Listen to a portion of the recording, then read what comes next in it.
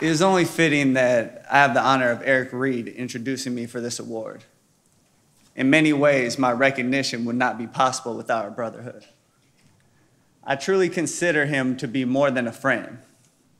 Eric, his wife, his children, they're all a part of my family.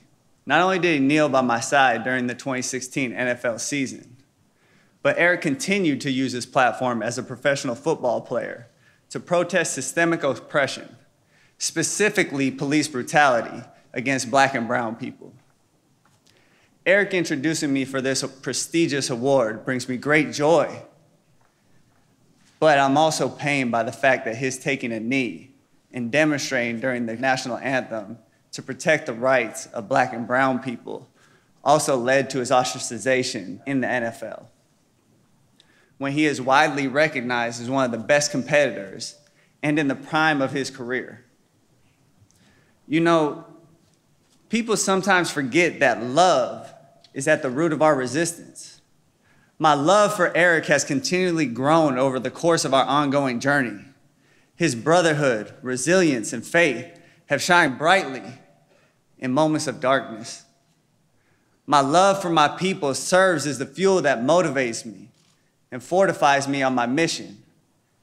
It is the people's unbroken love for themselves that motivates me even when faced with dehumanizing norms of a system that can lead to the loss of one's life over simply being Black. History has proven that there has never been a period in the history of America where anti-Blackness has not been an ever-present terror. Racialized oppression and dehumanization are woven into the very fabric of our nation, the effects of which can be seen in the lawful lynchings of Black and brown people by the police, and the mass incarceration of Black and brown lives in the prison industrial complex.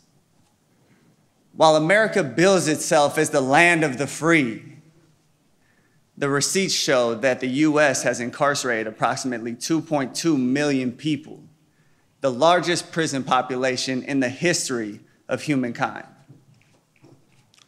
As police officers continue to terrorize Black and brown communities, abusing their power and then hiding behind their blue wall of silence, the laws that allow them to kill us with virtual impunity, I have realized that our love, that sometimes manifests itself as Black rage, is a beautiful form of defiance against the system that seeks to suppress our humanity, a system that wants us to hate ourselves.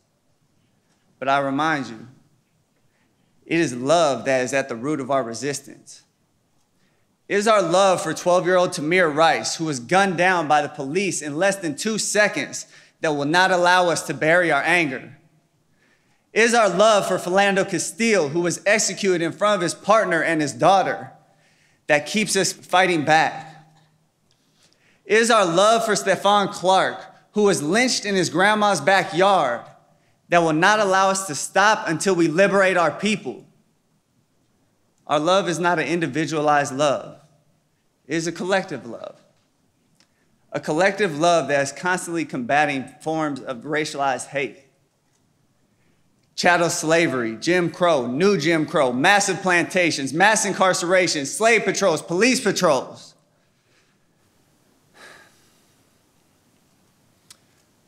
We as a collective, since the colonization of the Americas, have been combating collective forms of systemic racialized hate and oppression.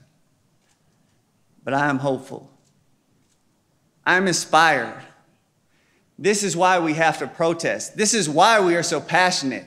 We protest because we love ourselves and we love our people. It was James Baldwin who said, "To be Black in America and to be relatively conscious is to be in a rage almost all the time." My question is, why aren't all people?